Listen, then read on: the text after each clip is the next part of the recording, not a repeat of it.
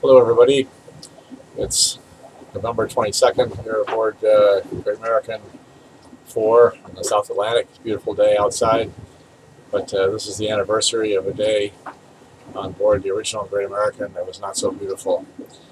And it was 26 years ago today that Steve Pettengill and I were on board trimaran at 60 feet Great American on our first voyage, San Francisco to Boston by Cape Horn, for a school program for sitesALIVE.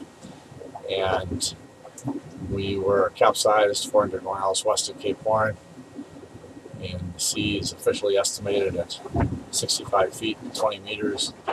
We had 80 knots of wind on the anemometer before they stopped working, and we had been sailing for 3 days before that without sails under bare poles, dragging 1,000 feet of line to slow the boat down. And that was Thanksgiving Day, and we were capsized in the middle of the morning. An hour and a half later, the boat was recapsized, thrown back upright by a wave, first in maritime history, as far as anybody's heard, and dismasted, boat filled with water. 17 hours after that, New Zealand Pacific cargo ship from Wellington, New Zealand, found us in the middle of the night, and sea is still running about 45 feet. They were able to rescue us in the dark of night. An incredible effort by the captain and crew of that ship.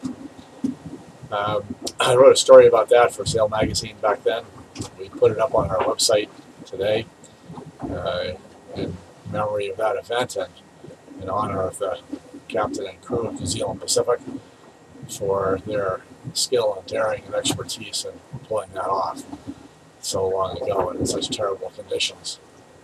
I'm very pleased to say that Murray Lister, who was chief mate aboard New Zealand Pacific, is serving as one of our team of experts for the school program, and he can tell the story from his side of the gulf between the two ships.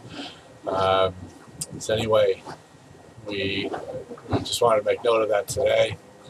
Beautiful day here, but not so beautiful 26 years ago. But captain and crew of that ship held to the highest standards of maritime tradition to go to the aid of a mariner in distress, putting themselves and their ship at risk and trying to save us.